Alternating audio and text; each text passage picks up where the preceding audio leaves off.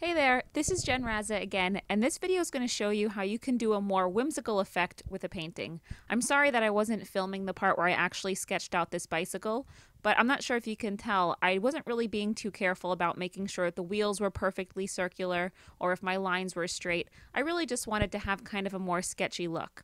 I'm going to be applying the paint pretty quickly, and then I'll be going over it later with a pen. My favorites are the Faber-Castell Pitt Artist pens and the Sakura Microns.